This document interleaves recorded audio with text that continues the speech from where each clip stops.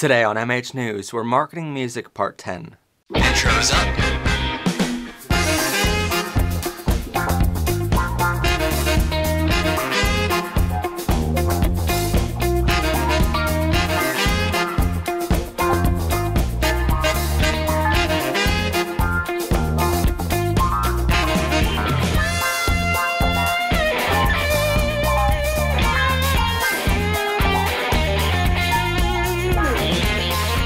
Ready, camera one in 3, 2, 1.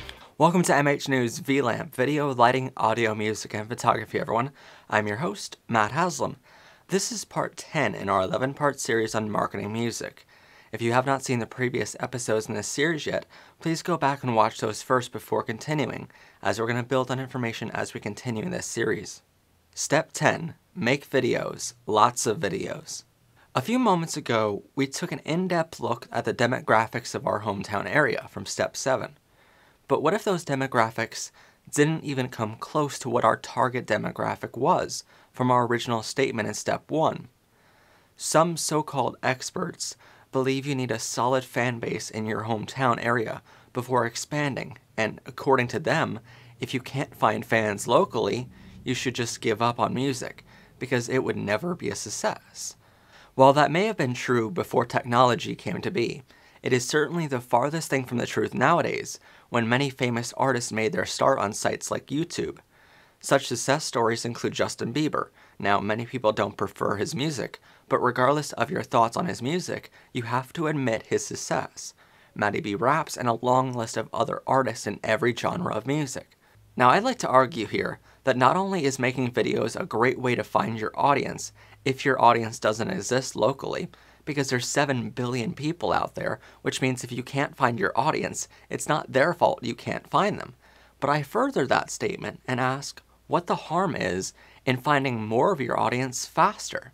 You could spend years building a fan base in your local area, which is alright, but what if there was a way for you to expand your reach without traveling and build your fan base around the world, and all you had to do was shoot a video with a $300 camcorder and upload it to YouTube for free? Truthfully, you'd be stupid not to. So how do we go about doing this without spending a lot of money and still come up with a highly creative video people are going to share with their friends and watch over and over again? The first type of music video we can create is a live video. This means that we're going to take a camera to an event we're performing in and record our whole performance. Let's pause for a second here, because many musicians do record their performances, but they do it wrong. Very wrong. There are a couple things to remember when you videotape a live event for the purpose of uploading it later to show your fans. 1. Use a tripod. There are plenty of artists who have one of their family members record the show by just holding a camcorder in their hands, but then you get an awful camera shake, and no one wants to watch a shaky image, even on YouTube. So do yourself a favor and get a tripod. Now, if you don't have a large budget here, you could go the cheap route and get a $30 tripod from a place like Walmart, which will work just fine. But as we're going to explain in a minute here in number 3, you may want to get yourself a little better quality of a tripod to help yourself later. The tripods we use for even our much more professional cameras is a tripod called the Magnus VT3000, which you can find on bnhphotovideo.com or amazon.com for just $130, which is very cheap compared to most other professional tripods, which cost thousands. You can also find a review we did on the Magnus VT3000 in the link in the description below. This tripod comes with a fluid head, meaning you can smoothly pan left and right and tilt up and down without getting a very jerky motion. This tripod also allows you to level your image with a built-in level, so you can ensure your image is parallel to the horizon. No one likes an image that's cockeyed. Number 2. Concentrate on the audio. Now here's where things can get a little confusing if you're not paying attention. A few minutes ago, we explained how during a live performance, the visual aspect is much more important than the audio aspect of a live show, and it is. However, when it comes to the video world, the exact opposite is true. Yes, as a matter of fact, there have been many studies done by major universities and large companies proving that when it comes to live events, the visual is more important, and when it comes to videos, the audio is more important. So what I suggest doing is getting yourself a good audio recorder and plug it in at your live performance which you are recording. This could be a very simple recorder such as a Zoom H1, which requires you to have a very specific type of cable to connect it to the soundboard of the venue, and it requires that the venue have the correct output type on the mixer in order to accommodate your request. Because of this, I suggest going with a Zoom H4n, which is the most widely used audio recorder in the film industry, and it's the most widely used for this simple reason. It works. Not only will you be able to plug it into any audio console at any venue, but it will record a much higher quality sound for you. And remember, that's what you have to concentrate on when it comes to videotaping your performances, your quality. A Zoom H4n will run you about $200 from B&H Photo Video or Amazon, but it will be the first and the last recorder you will ever need. Whereas you can go the cheap route and buy some $50 or $100 recorder such as the Zoom H1 and need to upgrade later when the higher quality recorder is only $200. It seems like a no-brainer. Number 3, follow the action. It sounds pretty simple, but it's not as easy as you may think. Now, there are many rules in the video world we can elaborate on here, such as the rule of thirds, and so on. But when it comes to a live video for performances, it's easiest to keep the performer in the direct center of the screen. In order to keep yourself in the direct center, have a friend or a family member film your performance. There is no more telling aspect of an amateur video than having the performer move left or right on stage and the camera either not pan left or right with him or her, or even worse, have the performer go completely out of frame and not be able to be seen at all by the viewer of the video. So have someone help you by taking the video and follow your movements on stage. This said, you can't just pan the camera left or right, or worse, hold the camera in your hand and turn left or right. You need to pan smoothly, and in order to pan smoothly, you need a good tripod, such as the Magnus VT3000, which we mentioned before in number 1. There are only 2 times when you should ever let the performer get away from the direct center of the screen on your camera. The first of these times is if the performer goes off to either side of the stage to shake an audience member's hand or get close to the audience. If they go off to the side of the stage to get closer to the audience, you want to have the performer off to the side and the audience to the opposite side of the screen. This way it shows the performer on the one side of the screen facing his or her audience who is on the opposite side of the screen. And this type of shot can show the audience reacting to the performer a little better than if the performer was the center screen with an audience on the one side of the screen and nothing behind him or her on the other side.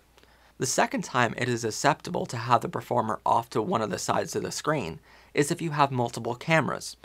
Now, one of those cameras should be a wide shot with the performer in the direct center, and the other camera is getting close-up shots with the performer off to one side of the screen. For this, you will need to later edit these together using a video editing program.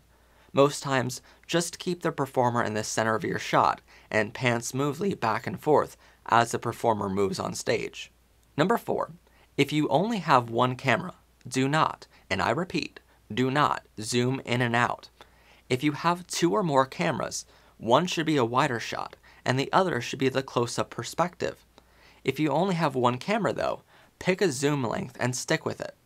Unless you have a $60,000 camera with a very smooth zoom operator mechanism, like those that they use in local news shows and the cameras we use for our larger productions, don't try to replicate the effects your camera has no chance of doing well. I have said this for years.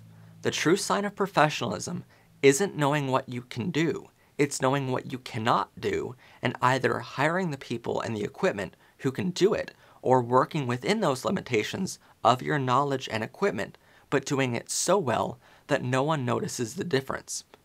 So if you want a closer shot, zoom in first before recording, and then record the whole event in that same perspective of zoom. Just because you have a camera that has a zoom controller doesn't mean it's there for constant use. Number 5, synchronize your audio to the video. Now, if you have the world's most highly advanced video editor, Adobe Premiere CC, which costs $240 a year as it is subscription based, along with a program called Pluralize 3.0 from a company called Red Giant, a program which costs $200, synchronizing your audio will be really easy. Let's face it though, many musicians won't have these programs, which video editors like myself use daily. So how can we sync our audio to the video without these programs? The easiest way I have found to do this task without these programs is a two-step process. 1. Either before or immediately after your performance, clap your hands together on stage, ensuring the venue's mics pick up your clapping noise, and your camera can do the same. Step 2. When you get back to your home, import the audio and the video footage into your computer and use a program called GoPro Studio, which is a free video editor you can find on GoPro.com. Then use this clapping noise you made at the event to sync your audio by lining up the audio spikes in the video footage and the same audio spike in the audio footage. Then simply trim your video so your audience doesn't hear that clap, and the video just begins with the song. Number 6. If you're using your cell phone to record your videos, turn your cell phone into the horizontal position. No one, and I mean no one, likes to watch a video which is higher than it is wide. If you hold your cell phone like you would normally hold it to your ear, that's exactly what you will get, and it's called the portrait video angle. If you hold your cell phone out in front of you and then turn it on its side, this is called the landscape video angle, and you will get a much better image, which your audience will watch over and over. If you'd like to learn more on how to make better video on your cell phone, please find the link in the description below or the card above right now. The second type of video for musicians to utilize is a live studio video. For this, all you need to do is set up a space in your home or office and record from there. Please note, this does not mean it should look like a living room though. If you're a musician or a singer for more than a month or so, you most likely have a corner of a room already taken up by music. So dress up this corner. Make it look like a real video set.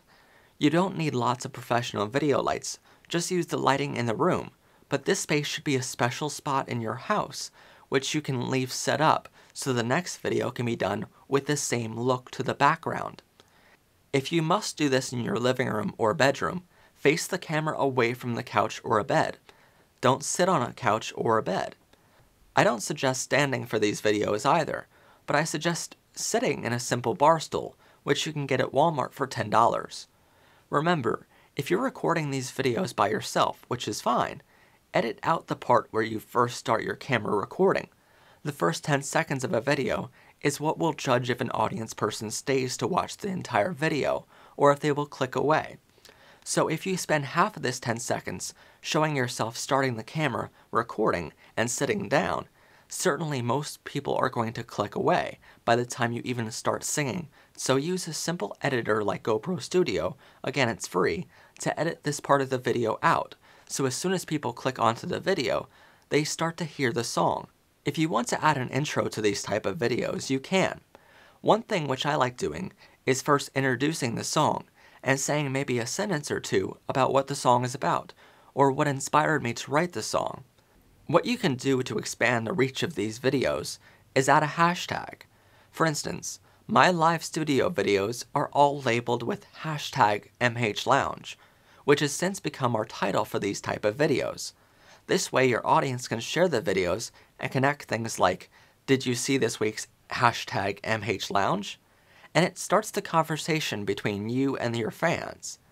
For these videos, you are recording audio live with the video, so you will again need to synchronize your audio later.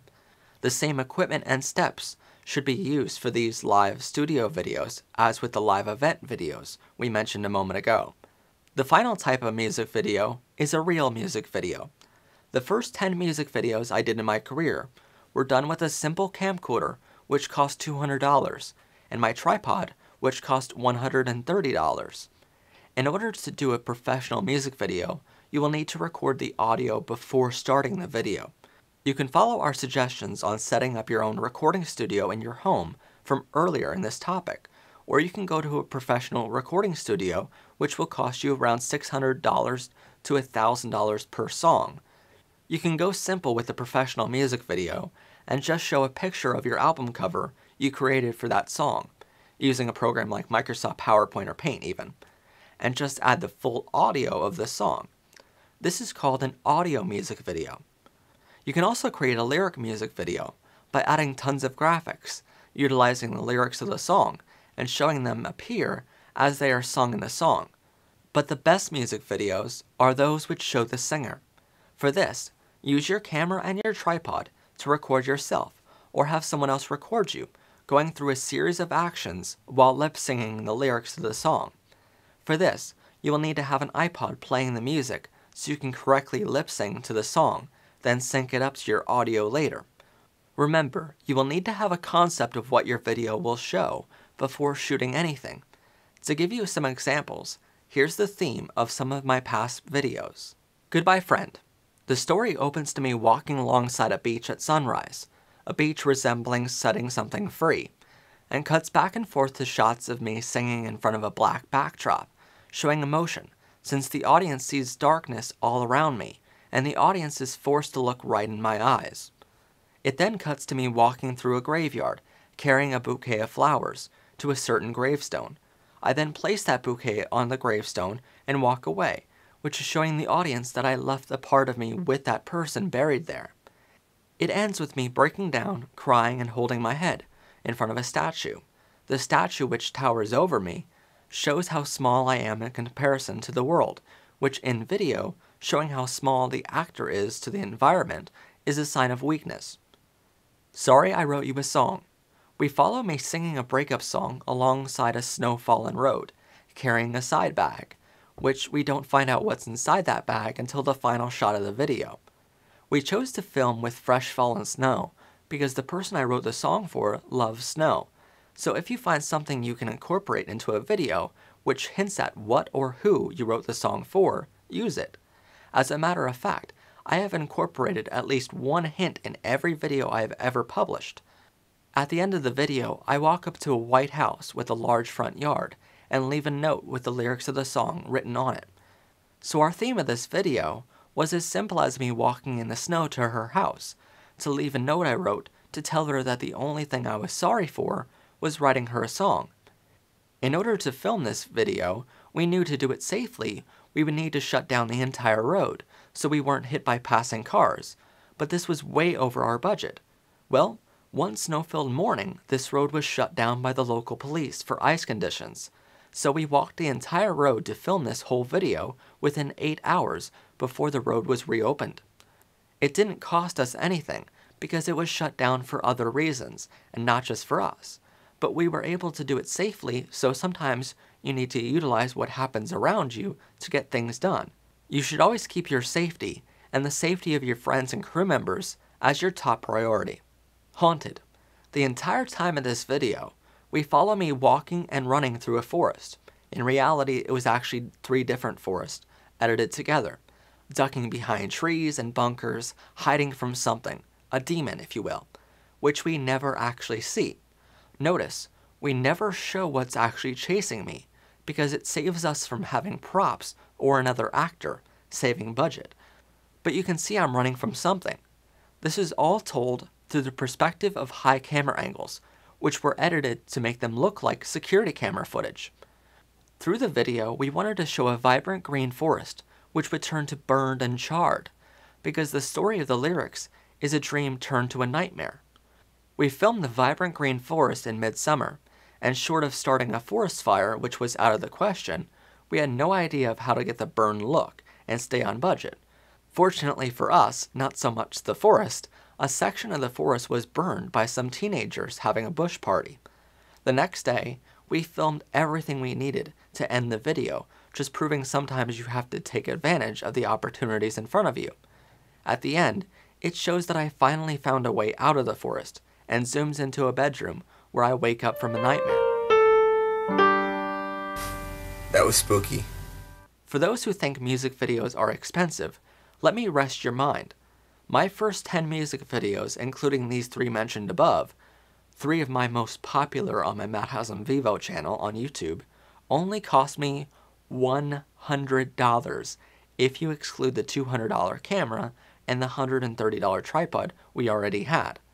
The only expenses came in the bouquet of flowers, which was $5, the hotel room we had to stay over in Atlantic City, New Jersey, in order to get the beach early enough to capture the sunrise at 6 a.m. that day, which was $90, and some gas. If you want a more professional video, you can go to a more professional video company like MHP, but I only suggest that if you have the fan base already. If you're just starting out, try some things on your own first, just so when you're on set with a professional company one day, you're not spending your whole day learning on how to do things and wasting your own money and getting some on-set experience. Plus, it saves you lots of money when you're just starting out. When you publish your videos on sites like YouTube, they offer you a way to add key search words, so utilize this. Rather than putting your own name in the box or the name of your song, use 3 but no more than 10 items in this box. If you add more than 10, YouTube won't really care about your video, according to their algorithms, which recommend videos to others. Go back to step 1 and use the 3 artists you sound most alike and add their names first in this box.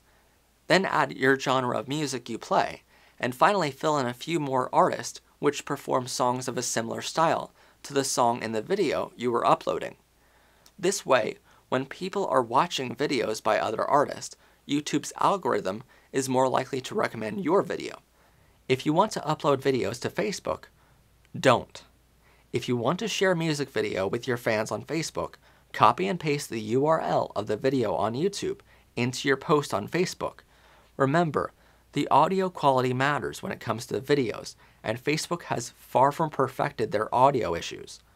Even the video quality on Facebook still sucks, so if you want people to appreciate your work and your art, upload to YouTube first and post the link on YouTube. That way people can watch the video with a much better audio quality and much better video quality. This said, we cannot copy and paste songs on YouTube either. For instance, many artists who record cover songs or who don't write their own original songs think that you can just record yourself singing someone else's song and upload it. While it's true that I guess you could do this, your video will also be blocked for copyright infringement, and people will be able to see you, but they won't be able to hear any audio. Your video will in a sense be muted. For some artists who record cover songs for their albums, you need to pay for the rights to use someone else's song on your album, and you prepay for these rights through CD Baby, because that's how the copyright law works. But even if you pay these rights to use a song on your album, you cannot use the same song on your video. In fact, the only time you can use a cover song in a video, even if it's your own version of that song, is if you contact the songwriter directly and ask him or her permission to use it in such purposes. When it comes to using a cover song on an album, these rights are regulated by groups like ASCAP, BMI, and CSAC to a certain dollar amount per copy you intend to sell. But when it comes to a video, these songwriters can set their own pricing. So you can end up having a songwriter allow you to record the song for free because it's a lesser known songwriter, or you can end up paying thousands for a more popular song. It all depends on the songwriter. This is why you see the YouTube channels being suspended or shut down entirely of artists who only perform cover songs. Generally, they record right after the song originally debuts from the original artist, hoping to catch some of the people looking for the original version. Many times this results in major lawsuits, so just do yourself a favor and either get their rights or only record original content.